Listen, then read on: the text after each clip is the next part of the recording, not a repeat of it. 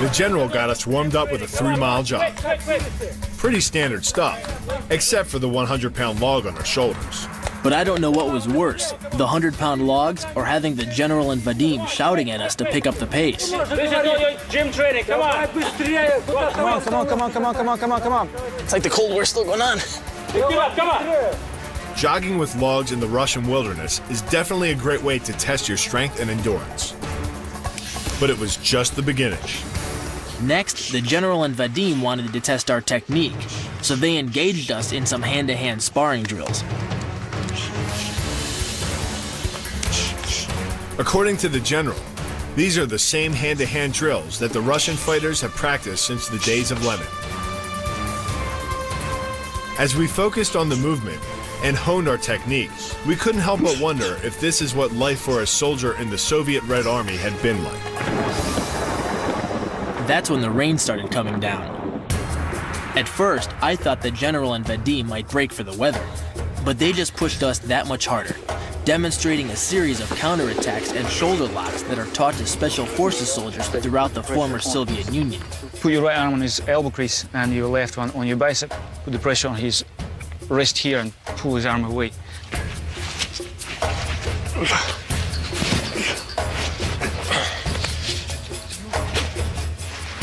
This is a really awesome move because you can really feel the opponent hurting. Jason, you feel that? Yep. Jason, don't you owe me some money? I owe you something, Bill, when I get up. The rain kept coming, and we kept training. Every hour in the Russian wilderness, we could sense our Sambo skills improving. 27, 28. But we had miles to go if we were going to take on one of Fedor Emelianenko's men. And the general and Vadim weren't afraid to test our pain threshold. We lifted logs until our shoulders burned and did the general's version of a step workout. Oh, wow. Working out with a log on your back is hard work. Mother Nature's a bitch, but Mother Russia is worse. And still we weren't done. Next, the general showed us a sort of Wing Chun workout on steroids. It battered our forearms and burned our shoulders, and attuned us to the rigors of a Sambo fight. To cap it all off, it was back to the forest for another 3-mile run. Only this time, instead of carrying logs, we were dodging trees on wet ground, while trying to keep up with the seasoned Sambo fighters.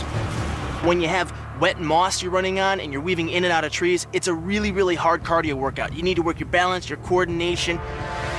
As we trained, Vadim and Ratunsky hammered home the importance of dedication and toughness, both mental and physical. It's a crucial component of any well-rounded fighter's arsenal. And the philosophy behind Sambo's most innovative forefather, Vasily Oshepkov. After studying martial arts in Japan in the early 20th century, Oshepkov returned to Mother Russia. He was determined to incorporate the throws and strikes of judo in with the native wrestling styles that had dominated early Russian martial arts.